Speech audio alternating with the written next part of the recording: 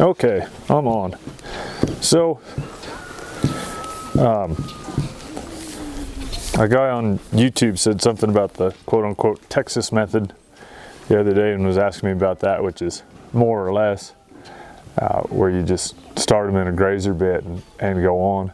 And you know, in some ways that's kind of looked down on. I've done it a bunch. I've started a bunch of colts in this grazer bit. It's a Kelly Brothers, an old Kelly Brothers bit. I've started a bunch of colts in this, and then just that's all I ever rode them in. And then, you know, just advanced them onto a finished horse. And so this horse, if you've been watching the Patreon deals and stuff like that, started in a Hackmore and then I went to a snaffle, and then I put him in kind of a poor man's 2-rein underneath this very bit, and now I'm kind of just riding him in this bit. And so what I'm doing right here, this is called squaw reining. So it's direct rein and indirect rein, and we just over time gradually start to bring it to where it's that indirect rein he's coming off of, and you see he's not quite there. And here this is squaw reining the other way,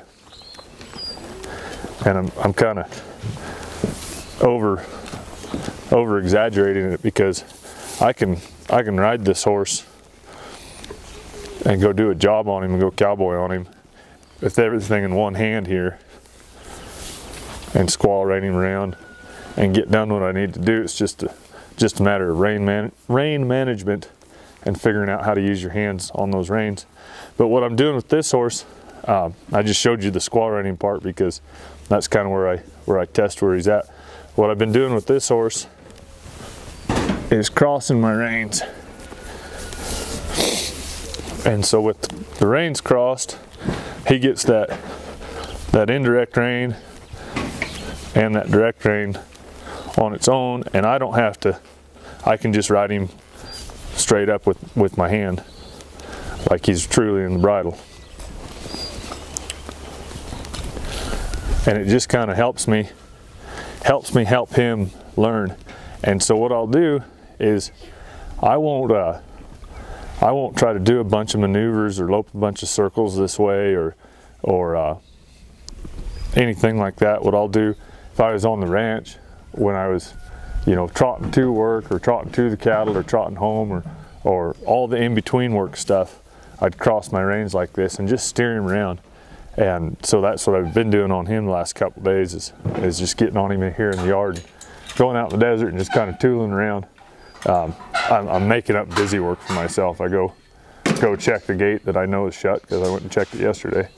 But just making up busy work and going around bushes and this and that and trying to develop that handle. And this is, in some senses, a little bit of a gimmicky gag, crutch kind of a thing. Not gag, but a little bit of a gimmicky crutch kind of a thing. But I'm using it, and I'm just using it as a tool to help advance him. And I'll go back and forth and see where I'm at. And it's just to where he starts to learn that rein across his neck is what I'm looking for. And I can really over exaggerate all my maneuvers with him and get a lot of bend out of his neck. So that way later on when I uncross those reins, I don't need quite as much bend out of his neck. I just need him to move off that rein. And so crossing these reins, it's a good little tool. I've used it a lot. I learned to do this when I was a little kid. The only thing I'll say about it is if you cross those reins, then you have to honor the fact that you're neck reining. You can't slip a finger and cheat, which is something I have a tendency to do, is slip that finger over there and cheat. Because see, if I cheat, like with the squaw rein, see he's coming off that rein. But if I cheat like with the squaw rein, I'm sending him a mixed signal. I'm pulling on this side and this side at the same time. So I have to just close my hand around it, own these reins. They're my reins, I bought them, I get to use them. And so I have to just close my hand around that and really ride him like he is straight in the bridle. So that's just a little tip, a little trick there, a little piece of the training deal. I'll throw in one more thing about crossing these reins like this. Even on a real broke horse, there's times like if you if you go to a ranch rodeo and things are going to be fast and wild and it's maybe a horse that hadn't been to town a whole bunch, especially in the horse roping event. I know that's not common most places, but in Nevada and Oregon it's common. Even on a real broke horse that's truly in the bridle with chains and everything, I'll cross those reins sometimes when I know things are going to get fast and exciting. That just gives me a little crutch. I like to think of it more of a cane than a crutch, but gives me a little crutch to where that horse has some more direct rein and is able to operate a little better.